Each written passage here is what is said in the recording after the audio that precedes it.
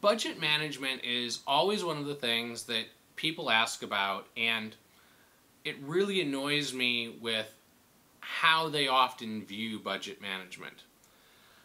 You'll see job requirements that say you must have had experience managing $100+ million budget, and then you'll see one that says must have had experience managing $100,000+ budget. And for me, the plus makes it easier, not harder. It was definitely harder managing a budget when you were at camp and you had a $40,000 budget than it was working at Microsoft managing a multi-million-dollar budget. When you're talking about $40,000, a small mistake can be catastrophic. You can forget to have put the sales tax on an item and instantly have the numbers change so that you have to cut other things from your budget. In a multi-million-dollar budget, there's more play and there's also more room for negotiations. I can go into a company and say, hey, I'm about to spend $2.5 million with you. I want a 10% discount. And even if you can't get the full 10%, the fact that you can say, or I'm not going to buy this stuff, is enough to give them pause. They're going to make enough money on that they have to evaluate what price they're actually going to give you. When you're a camp and you're talking about $40,000, you say, hey, if you don't lower your price, I'm not going to buy this $75 product from you. And they look at you like, okay, it's not worth my time to negotiate with you. If you don't want it, screw you. And as such, the way I view budgets is very different than the way a lot of the people that are hiring for people who are going to manage budget size. When I was at Microsoft, building out my lab for the first time was a multi-million-dollar project. And I did have to make very hard decisions about what things I was going to need for the next 5 years based on a budget that was assigned to me for, 2 quarters.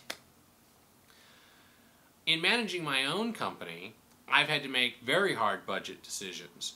When you're managing your own company, you have to decide how many hours are you going to give a temporary employee.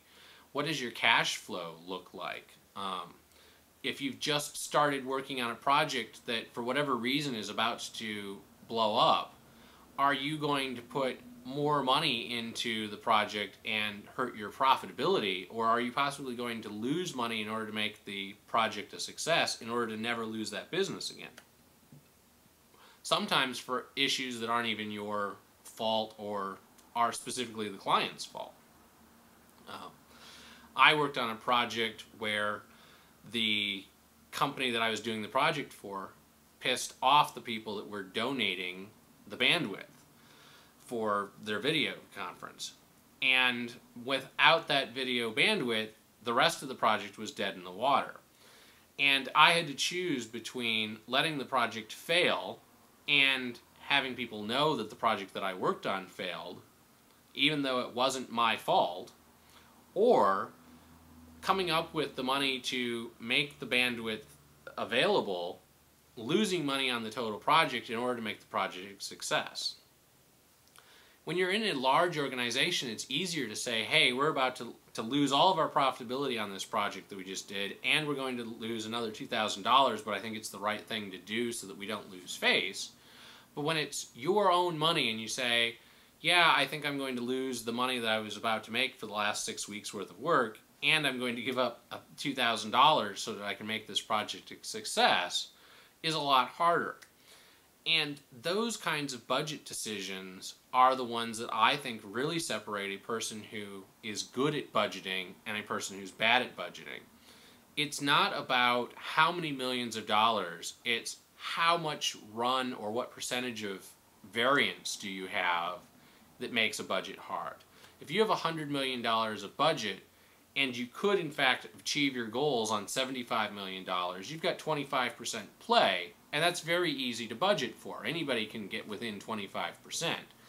It's when you have to do $150 million worth of stuff on a $100 million budget and you have to cut a bunch of things that it's hard.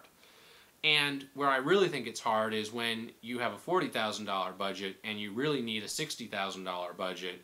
And so you have to make decisions about whether or not arts and crafts is more important than canoeing, and whether you're going to repair a pontoon boat or whether you're going to get popsicle sticks so that you can make lanyards. And that, to me, is where a person really shines in being able to do budgeting.